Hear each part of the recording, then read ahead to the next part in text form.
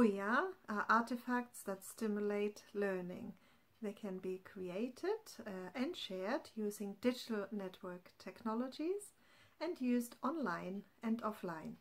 Often OER made available under Creative Commons license, which defines how that specific OER can be used. Anybody can create an OER.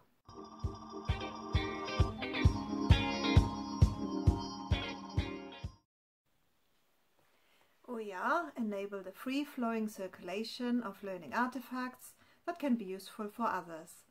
OER can be created by learners, facilitators, institutions, the wider public, anybody really. This means that OER can encapsulate a wide range of perspectives and save us time and effort. Anything can become an OER. It is, however, the making of OER that creates opportunities for deep, creative and critical engagement, for dialogue and learning. OER generate opportunities for diverse collaboration, for debate, knowledge creation and dissemination.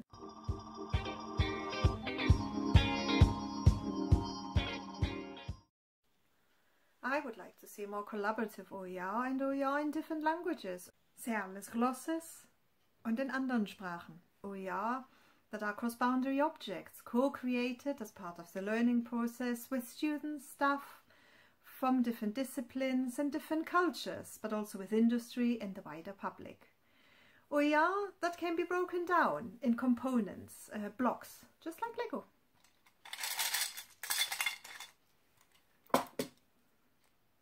Like that. Such OER allow more flexible adaptations and integration, online and offline. I would also like to see more OER embedded into programs and practices that build community around them. OER with integrated metadata, that would be really useful. So it is time to stop seeing OER as content. They are so much more.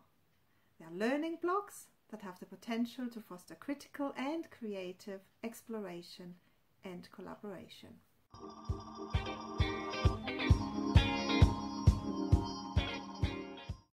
If open education resources provide access to available learning artifacts, but also opportunities to engage with and contribute to these, what difference could OER potentially make to your practice?